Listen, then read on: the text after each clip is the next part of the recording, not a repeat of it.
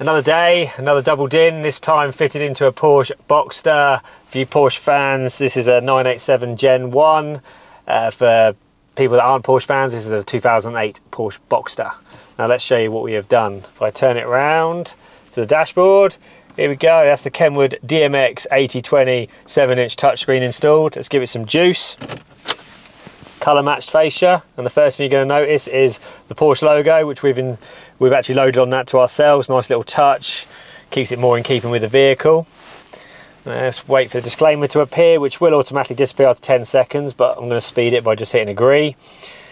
Now the most important thing that people want on these units is Apple CarPlay and Android Auto. Now this one's wireless, so I'm going to show you how to connect your phone wireless CarPlay on this model. Really easy. So what you do first is you touch the telephone button on the screen.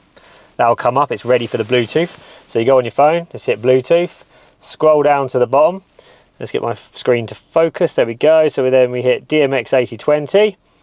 We then hit pair. We hit yes on the screen. It'll then say, do you want to allow your contacts to sync? You say yes. And then all we next is use CarPlay. Hit use CarPlay.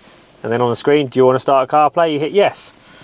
And then you wait for it to do its handshake via Bluetooth, and then it will switch to Wi-Fi, and then vamoose, up comes the screen. There we go. So there's Apple CarPlay's appeared.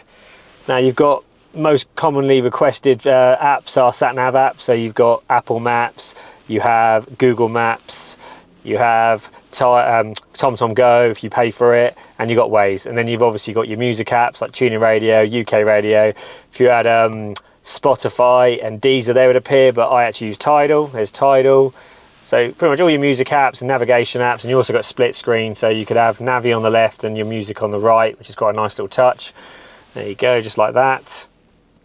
So push the home button now. So you got the normal mod cons like DAB radio, FM radio, USB connectivity. Now USB connectivity in this is we've hidden all the cables and routed them all the way underneath all this center console, and they're just there poking out nice and neat, nice and short, so customer can leave their smartphone in this area here out of the way if they want to charge their phone at the same time. But yeah, job's a good one. Lots more content to come, lots more KENWOOD installations to come, so yeah, keep an eye on our channel. This is Connor signing off from John Kleis. See you later.